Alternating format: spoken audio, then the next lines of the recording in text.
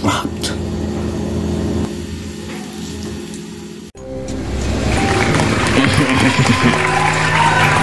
Hi there. Welcome back to another cooking video with one troublesome boy. I think today I might want a sweet treat. Sweet like honey. Honey sweet treat. The book of secret recipes. Please give me a sweet treat to cook today because I like sweets.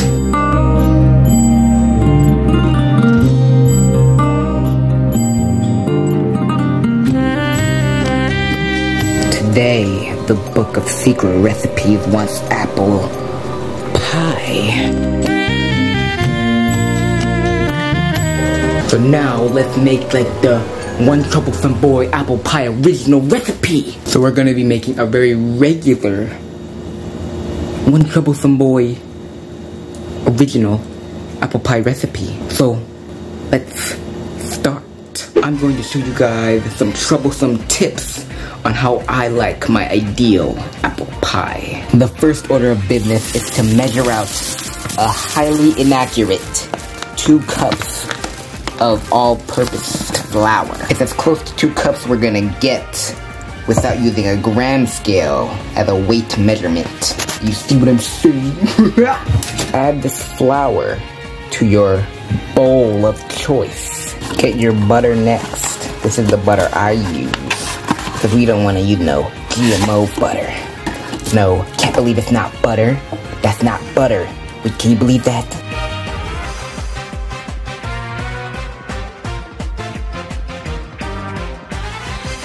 Grab the stick of butter, one stick first, and chop it into cubes.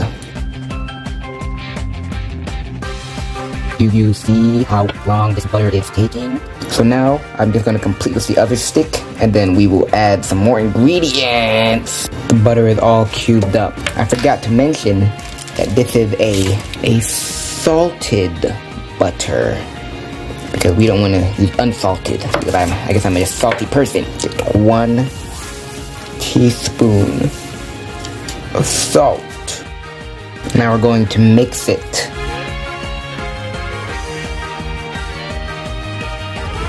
You have to mix it aggressively. Can't be too soft and polite with it. It is now mixed thoroughly.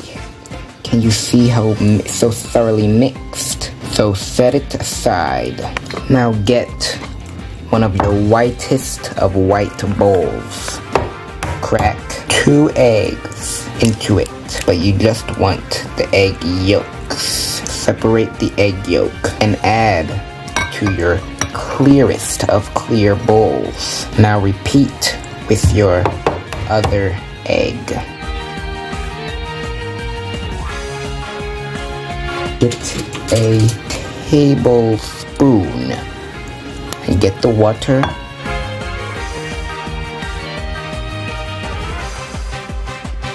Five tablespoons of water.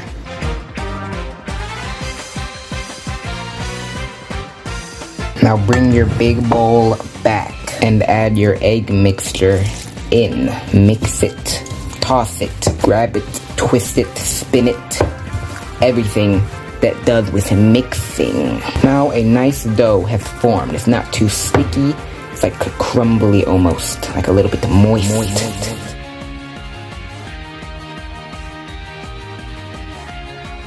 Now get one of those bags the grocery store gives you. Now place your dough inside it. So the dough is now in the bag. So we're gonna wrap this up nicely.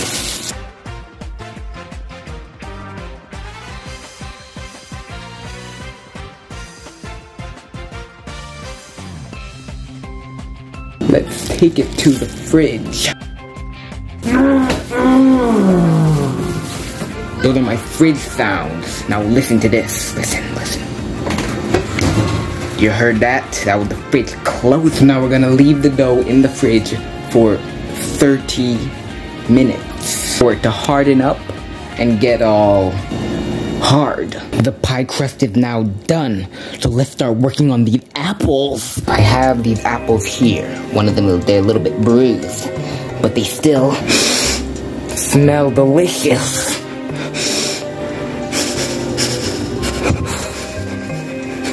Grab each apple one by one because I'm holding the camera with the other hand, but don't worry about that.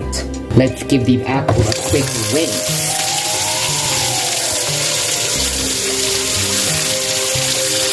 Let's start chopping all of these apples.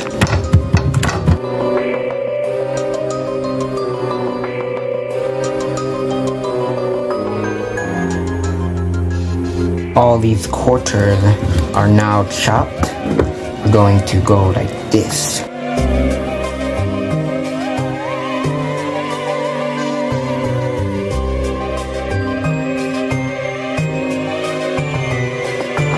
So now in this bowl are 16 quarters of apple. I will repeat with the rest of these apples.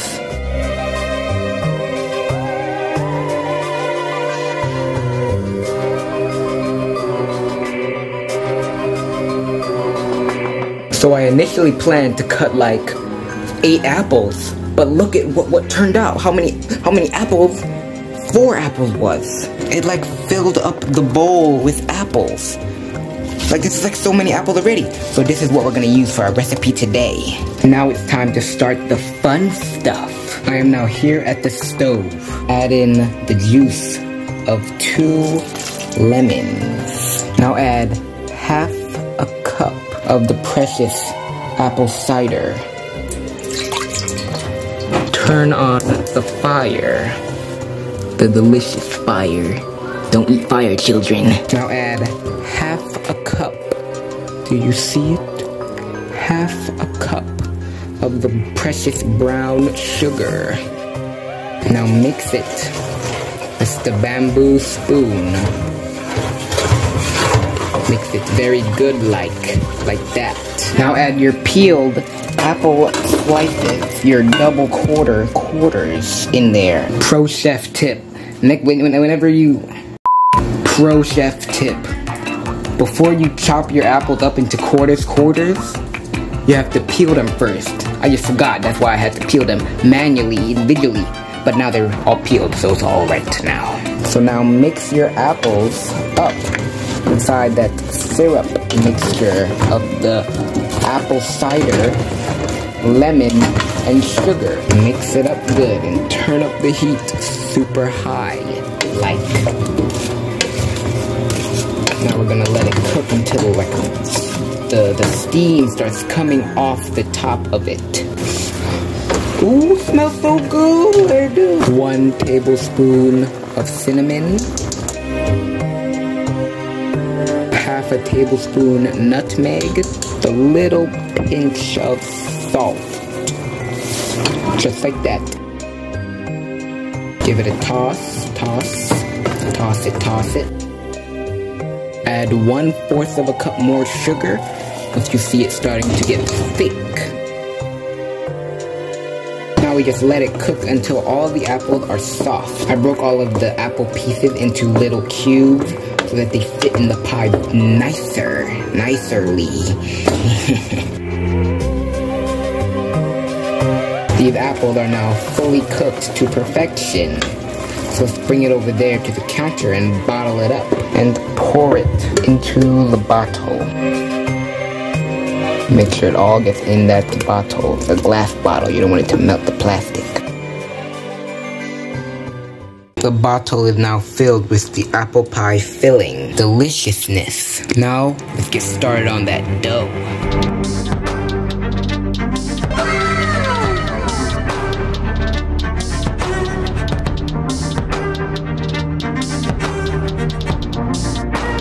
Now we're gonna form them into 2 discs.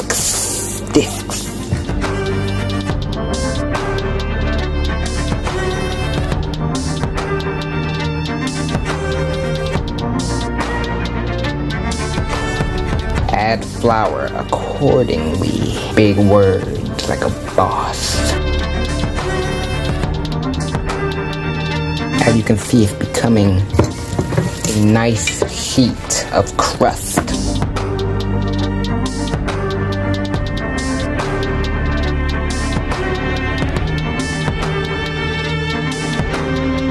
Don't stretch the dough. Careful. After doing a bit of handiwork around the edges, we're gonna place it in the fridge. I'm gonna leave it in the fridge for like 30 minutes. Now roll out your other dough half. This dough is now ready, and then we will put it on top after we add the filling inside. We're just gonna wait for the pie crust to finish cooling down and getting hard, and then I'll add this on top after I add the filling. But meanwhile, preheat the oven to 365 degrees. Before we can place the dough on top of the pie crust, you want to slash, put some slashes, appley slashes, apple pie original, like this, one more, and then you just do slashes all around the edge, so that no steam builds up anywhere along the way. Gently. You don't want to break the dough. Crust fridge time update. It's 10 minutes left, but we're going to make it another 30.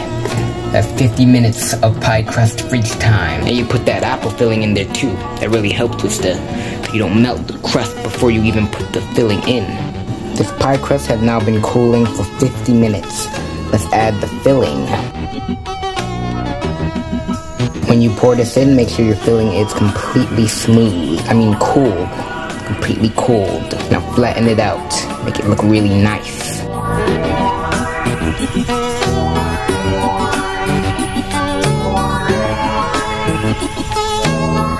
Now this pie is ready for the oven. We will trim off these excess bits when it comes out.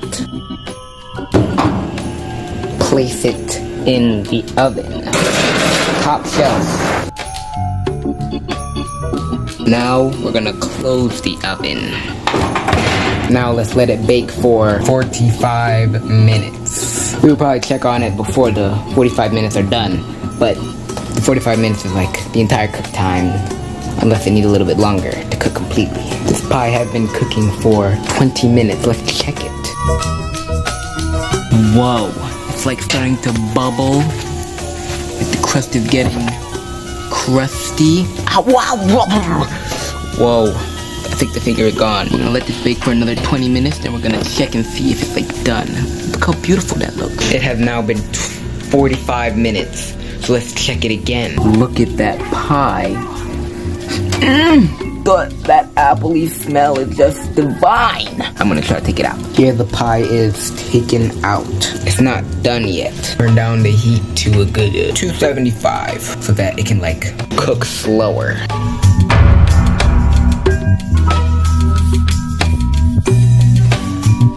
Now we're gonna leave it on 275 for another 20 minutes. Also, before you put it back in, we're gonna give it a aluminum foil covering very gently over the edge of the pie. Now we can put it back in. Now it will complete its cooking. So we cover it with aluminum foil so that the edges don't burn. We don't want any black bowl pie. 20 minutes has just ended for the aluminum foil covered apple pie. So let's take it out now.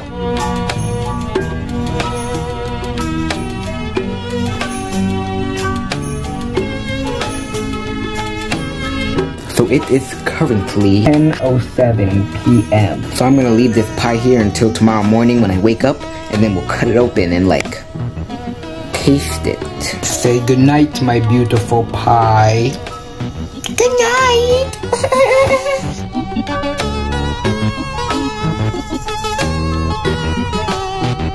It is now the following day. The pie has been cooling overnight. So let's reveal it. What? It feels so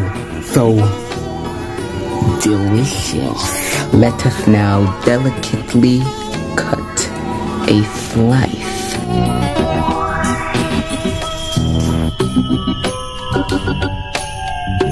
Now grab your fanciest of fancy yellow plates. Let's see if I can get the slice out.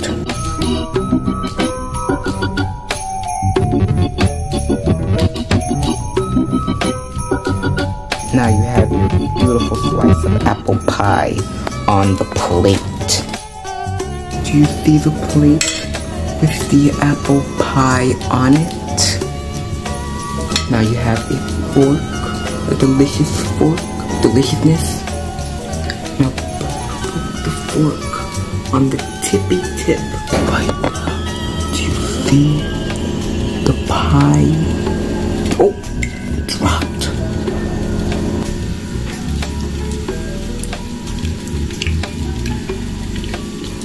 Why is it so beautiful?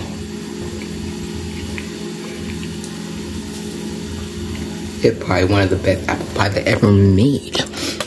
When you try this pie, make sure to let me know your thoughts on my original recipe.